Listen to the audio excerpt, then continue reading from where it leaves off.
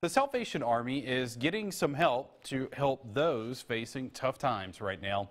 Allie Martin tells us how some grants will help people keep the lights on. The Salvation Army Social Services Office has seen a big increase in requests from people needing help with their utility payments. Recently, the Salvation Army received some grants to help those folks get caught up. People are still suffering. Although most businesses are open back up, Major Ray Morton sees and hears every day the impact the extended shutdowns are still having on people out of work through no fault of their own.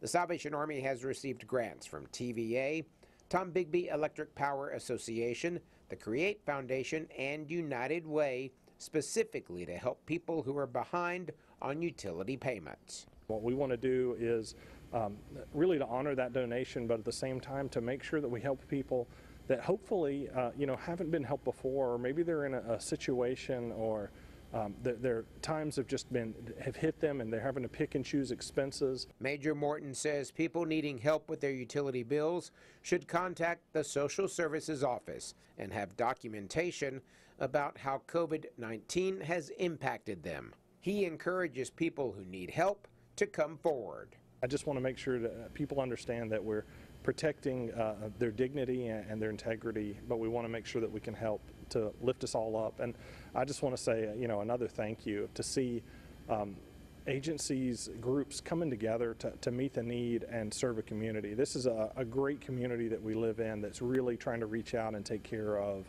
everybody involved and everybody who's being affected.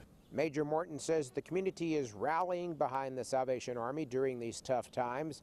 There are some bright spots. This past weekend, the Major says 4 people who were living at the shelter found permanent housing. In Tupelo, Allie Martin, WCBI News.